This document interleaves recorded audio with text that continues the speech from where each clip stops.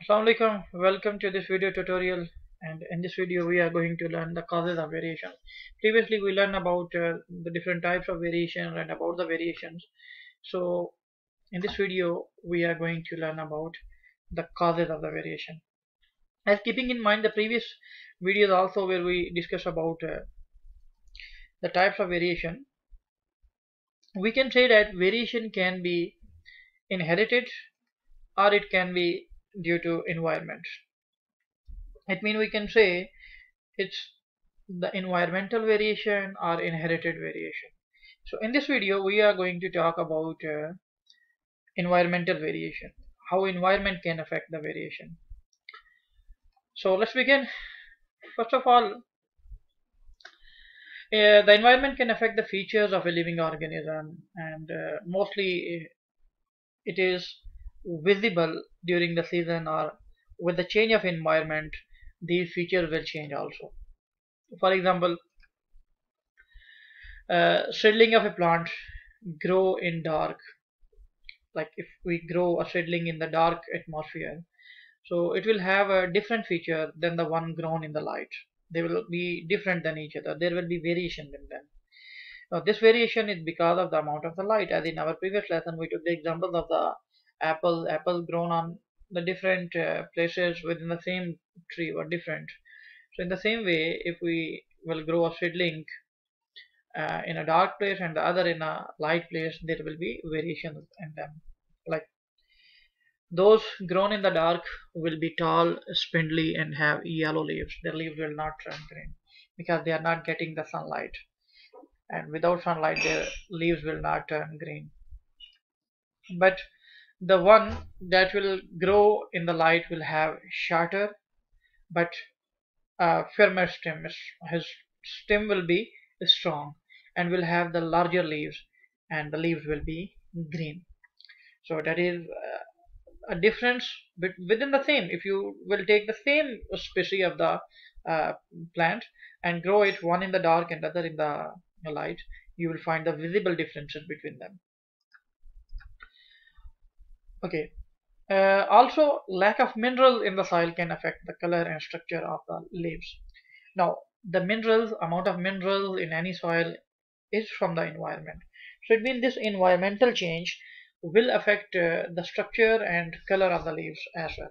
For example, if we take the example like the presence of lime, sorry, by mistake I write lime is lime. So the presence of lime in the soil affect the color of the flowers.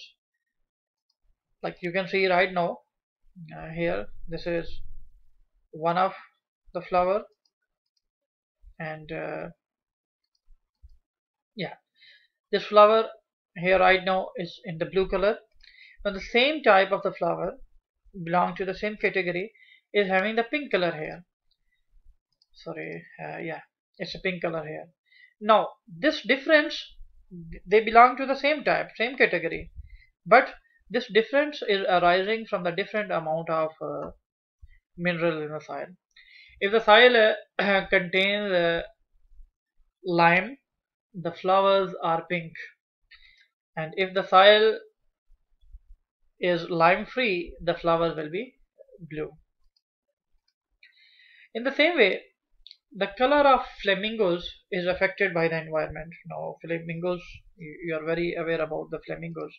Like right now you can see here these flamingos in the diagram, they have pink color, their feathers are pink, but with the change of environment they change their color. Sometimes they completely turn to the white color as well.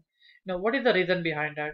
The reason behind them, the reason behind their changing color of their wings or changing color of their body is because of the environment. Now the environment, it depends on the environment they are living.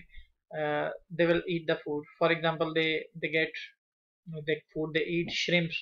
If they get sufficient shrimps, so the pigments in the shrimps will change them uh, to the pink color.